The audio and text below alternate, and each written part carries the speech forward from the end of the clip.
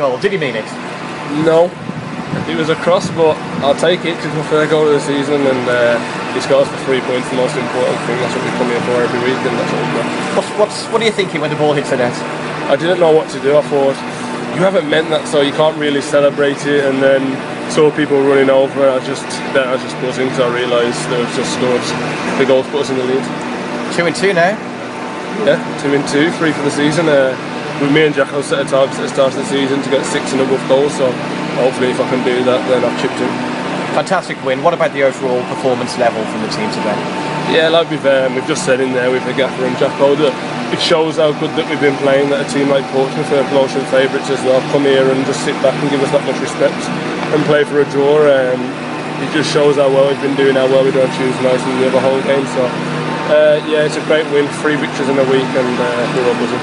What about